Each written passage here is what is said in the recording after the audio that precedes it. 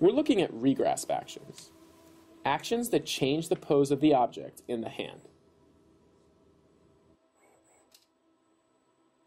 Regrasps have been recognized as important for a long time.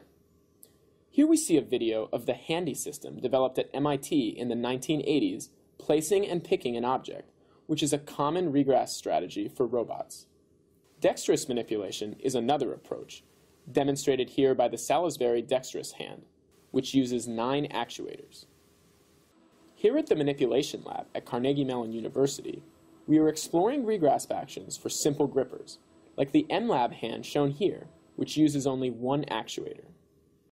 So far, we have developed 12 regrasps, which we have grouped into 3 categories. To bring such dexterity to robot hands, we must look around the hand and look at the entire hand-robot environment system. Gravity, inertia, arm motions, and external contacts from the environment can all be exploited to manipulate the object in the hand. All of the regrasps were hand-coded and are shown in real time. Some of these actions don't look like regrasps, nor could they be described as in-hand manipulation, but all of these are ways to change the pose of the object relative to the hand. Some of these actions are also useful when grasping or placing an object.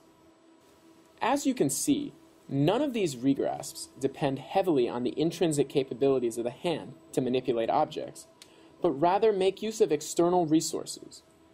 We call this dexterity extrinsic dexterity.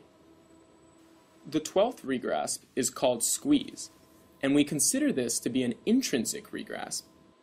During the development of these regrasps, we encountered failures, some of which are shown here. However, our fully developed regrasps are much more robust and allow us to chain together several regrasps in sequence.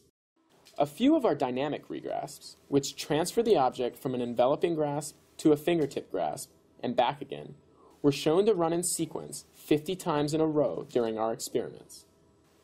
In the future, we hope to model these regrasps and use those models to plan new sequences of regrasps. This will give robots the capability of arbitrarily changing the pose of the object in their hand.